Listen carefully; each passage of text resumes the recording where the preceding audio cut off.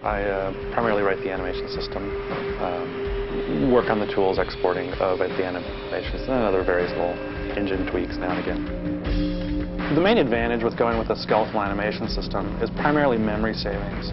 If you were to store all the vertices and all of the different frames of animation, you'd end up eating like half a megabyte of memory and only have a few seconds worth of animation. But if you store all the bone information, just how all the bones twist and stretch, it ends up being a couple hundred bytes per frame. That way we can get 30, 40 seconds worth of animation per monster in a couple hundred K, which is a major memory savings. One interesting side effect is that the bones and the skin on top of them are completely disconnected. So I can take the same animation, the same motion, as you see with the bones, and put a different skin on top of it. Change the heads, change the textures, change out any body part, put a gun on the hand. When the monster plays our animation, the gun automatically moves as the hand did because we store all of the fundamental animation of the character, which is the bones.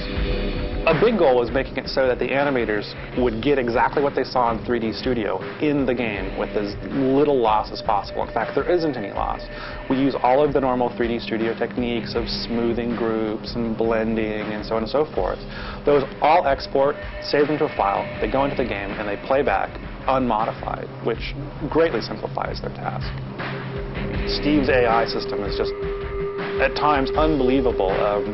I walk into a room with 3 or 4 monsters in there who don't have weapons more powerful than me, but they outflank me, and I die. And it's just like, that's finally refreshing of not going into a game and completely devastating all their monsters who just act like, you know, ducks in a shooting gallery.